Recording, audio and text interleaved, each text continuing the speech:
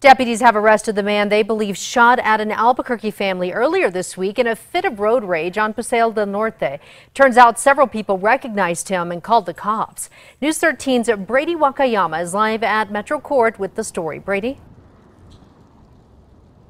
Just 31-year-old Bernardo Villa was in court today, where the state fought to keep him behind bars.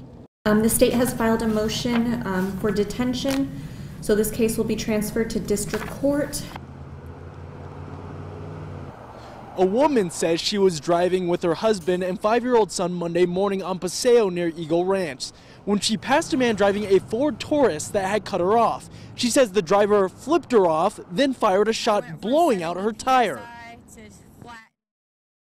I have my 5-year-old son in the car with me this morning, and I just got shot at going down Paseo.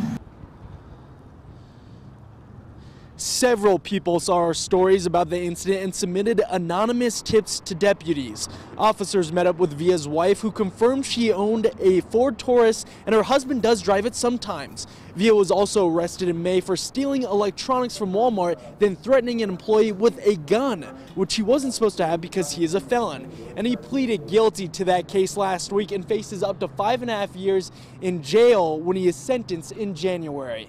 Jess, back to you. Villa's next court date for the road rage incident is on December 13th.